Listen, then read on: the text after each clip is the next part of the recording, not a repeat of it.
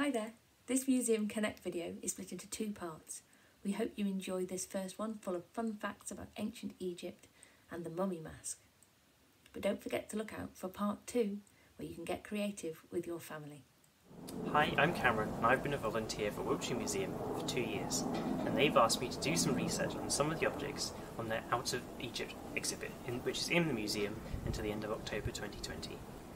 This MuseumConnect video is inspired by the Egyptian mummy mask. In part 2 of this video you can watch artist Emma Kerr and find some new ways of being creative while being inspired by the mummy mask. In this part I'll be telling you some more about the mummy masks and where they come from.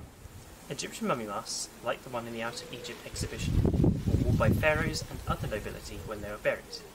These burials were very elaborate, and they were often buried with all sorts of goods to take with them into the afterlife.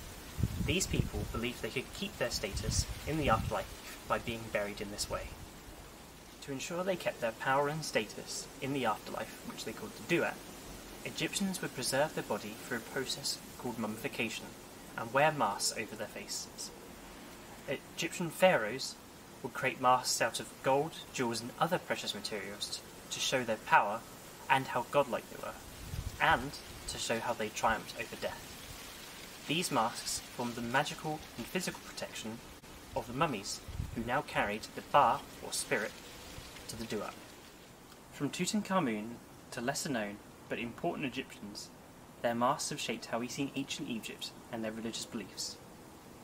Even if you have not seen a mummy mask in a museum, you will see one in film or television.